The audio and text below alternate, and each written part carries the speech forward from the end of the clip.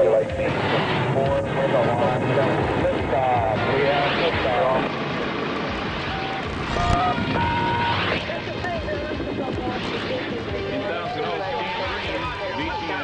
Oxnard. In Ventura. In Simi Valley. Air 3.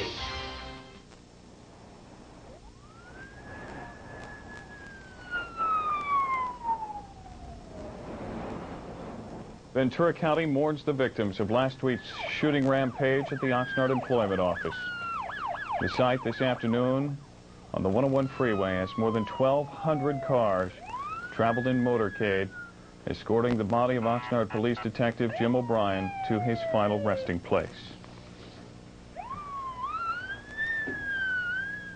Good evening. This is VCNN News at 10. At the funeral mass for Jim O'Brien today, it was a celebration of his life. More than 4,200 gathered to pay tribute to the man who gave his life in the line of duty.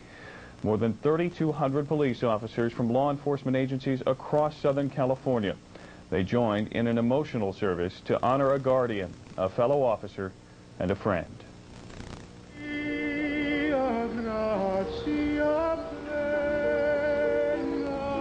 Leslie O'Brien, daughter Katie, and son Sean came today to say goodbye to the man that they loved, who shared their lives.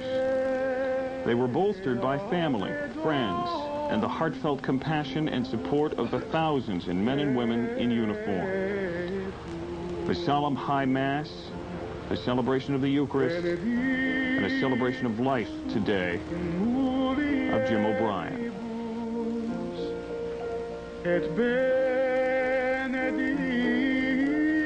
He was a cop's cop.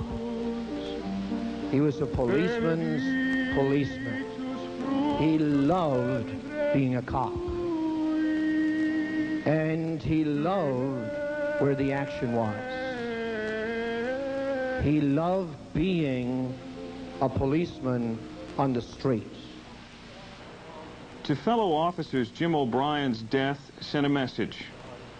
Officer Brian Ellison of the Oxnard Police Department was with O'Brien after the two pondered their fate during a trip several months ago. Yeah.